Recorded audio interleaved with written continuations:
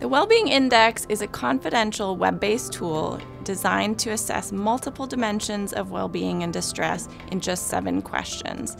It's a great opportunity for our trainees and the rest of our college to be able to quickly measure burnout, immediately access available resources, and also compare their scores to peers and track their results over time.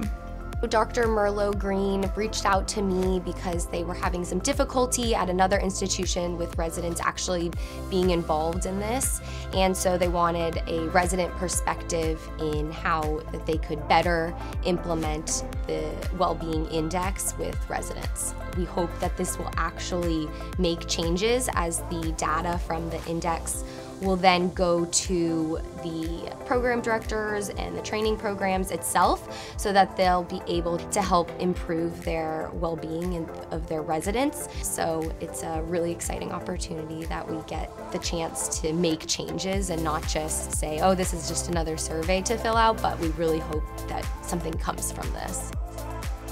A couple of initiatives that we're working on in HR is to create some inclusive hiring guidelines. So these guides and resources will allow departments to be able to work more seamlessly and not reinvent the wheel every time they go into a recruitment.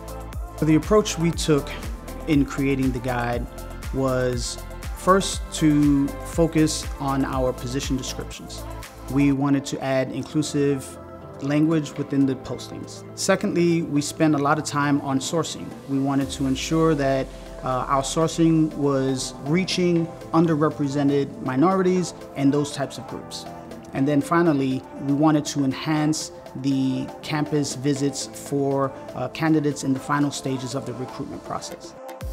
By utilizing these strategies, it will create a better environment for the department, as well as a better recruitment experience for the candidates.